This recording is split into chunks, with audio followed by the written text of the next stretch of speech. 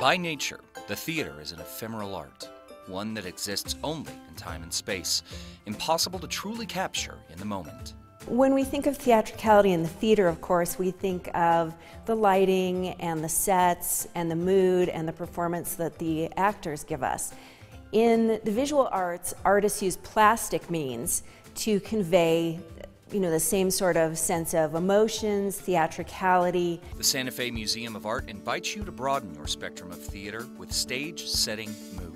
Theatricality in the visual arts. Through things like the rhythm of the forms and the colors, where it gives your eye something to, where there's kind of like a play or a dance around the canvas that moves the eye through. All these things make it more exciting, make it more emotionally engaging, make it more dramatic and more theatrical.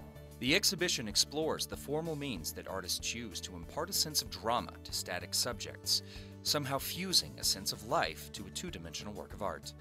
And the works are as diverse as they are striking. We have things from the late 18th century to the present. So we borrowed 4 prints that are after paintings that were by Henry Fuseli and Benjamin West. And so they're very much high romanticism, very dramatic, clothes blowing in the wind, and they show Shakespearean scenes. They were after paintings, as I said, but they're color prints from the late 18th century.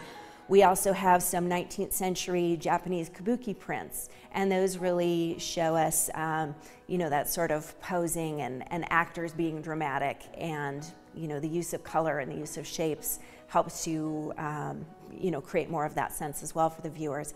We also have a painting by Augustus Egg, a mid-19th century, 19th century British Victorian painting, the sort of thing you might not expect to find in our collection. So it's really fun to be able to bring that out, and we had it conserved so it looks beautiful for this show. And the subject includes the actress Nell Gwyn, and she's really important in British theater history because after Shakespeare's time, there was a period when the theater was basically outlawed, and then when it comes back, they start having female actresses, which they didn't have before. A lot of people know that in Shakespeare's time, all the female parts were played by male actors. So we have a painting showing that first generation of actresses and showing the most important actress of her generation. Another painting that we borrowed is a 19th century Western scene of a herd of bison running forward, a painting by William Jacob Hayes that we borrowed from the Gilcrease Museum.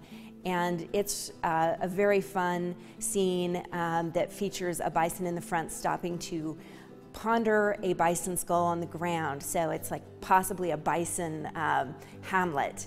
Capturing the essence of drama, of theatricality, according to curator Carmen Vendella, has a compelling effect on the viewer.